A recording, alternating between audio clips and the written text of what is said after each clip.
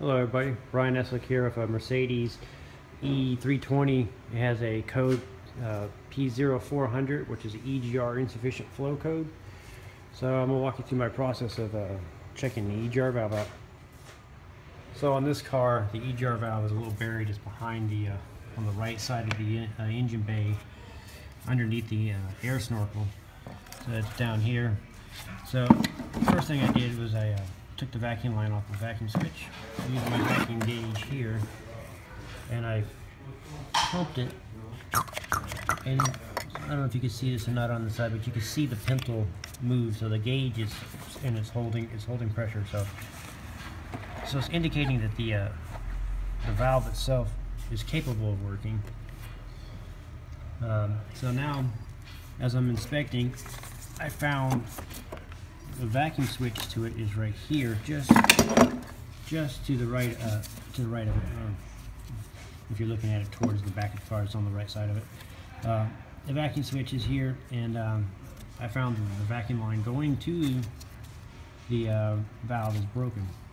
And it goes from it goes from underneath to the EGR valve, and then it has this little hose that connects it from the vacuum switch like that, and loops around to the EGR valve. So what I found was the vacuum supply line to it was broken. So that would cause it not to work, but that's not the end of our diagnostic there, right there, because what happens a lot of times on these is if the valve doesn't work for a long time, it fills the port up with carbon. So even if I got this working again, it may not flow through because of it being plugged up with carbon. So what I'm going to do next is I'm going to fix the vacuum line, and I'm going to put my gauge on this side of the EGR valve, and I'm going to apply power and ground to the switch, make sure I got a signal, so I'm going to confirm that the electrical connector the vacuum switch works. After that, I'll plug it back in, and I'll apply power and ground again to it and see if it makes the engine stall, stumble, or hesitate.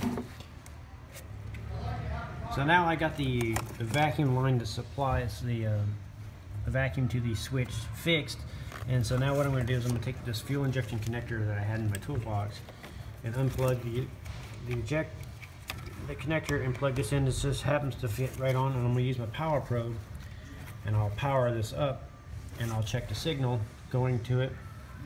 Actually, I'll just do it this way. I'll plug it in, start the car up. I'll have to reassemble my air cleaner here so the car will run, and I'll apply power and ground and see if the engine stumbles.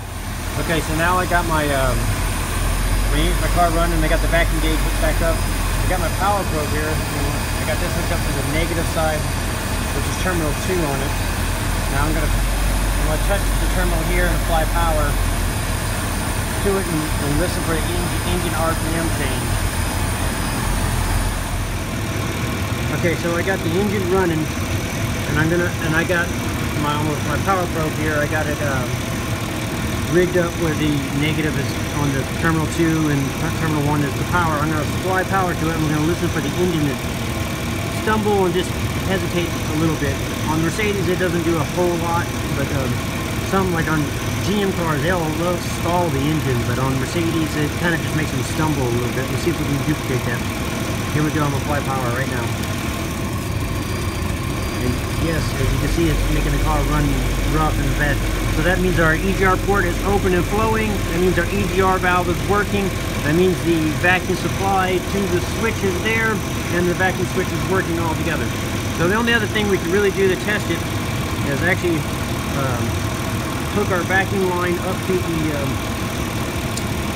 the port where it goes into the EGR valve, and drive it and make sure it gets a signal from the PCM to turn the vacuum switch on. So what we're going to do now, last final test, is we're going to plug our electrical connector back in.